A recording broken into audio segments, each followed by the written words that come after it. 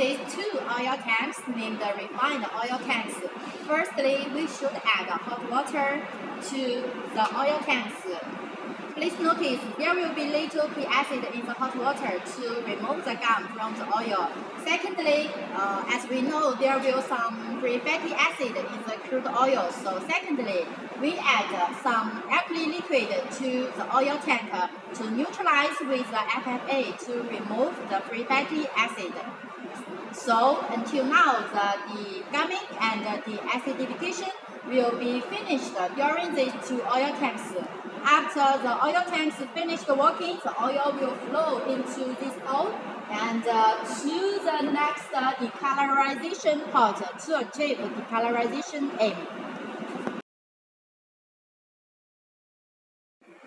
Thirdly, during the decolorization pot, this pot we adopt a vacuum system, and during the vacuum system, the white clean will be pumped into the oil tank to finish the aim of decolorization.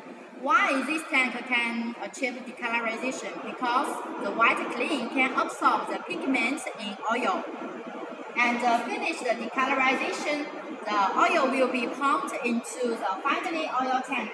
This tank named the odorization tank.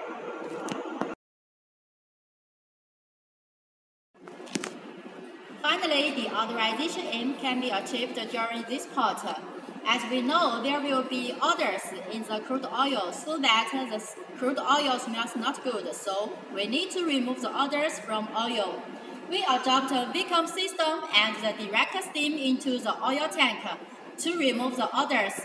At the same time, about 0.5% water can be dehydration in such high temperature.